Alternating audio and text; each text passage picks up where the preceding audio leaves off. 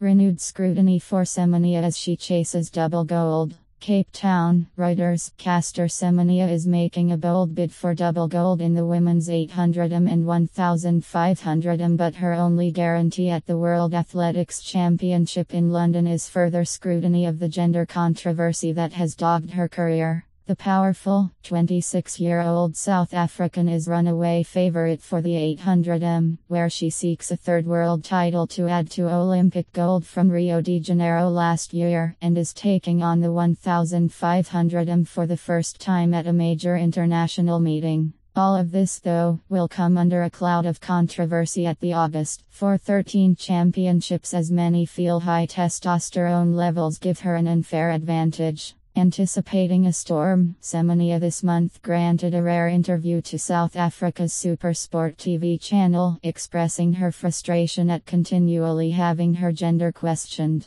"I don't understand when you say I have an advantage because I am a woman," she said. "When I pee like a woman. I don't understand when you say I'm a man or I have a deep voice. I know I'm a female, so there's no question for me. I have to find a way to deflect the questioning of her gender, so instead of allowing it to all be negative, I turn it into a positive. My family's support system is fantastic." After Semenya won the 2009 world title as a 19-year-old, tests reportedly revealed that she was hyperandrogynous, resulting in her body producing an abnormally high amount of testosterone, which makes her more powerful than her rivals. An International Association of Athletics Federations (IAAF) rule limiting the amount of naturally occurring functional testosterone for female athletes appeared to have narrowed Semenya's prospects, but the IAAF's hyperandrogenism regulations were suspended for 2 years in 2015 by the Court of Arbitration for Sport, allowing Semenya to make a comeback. Her time of 1:55.27 in the Diamond League meeting in Monaco this month was the fastest in a women's 800m for almost a decade, and there will be an expectation that she could take down the longest standing athletics world record set by Czech Jarmila Kratochvílová in 1983.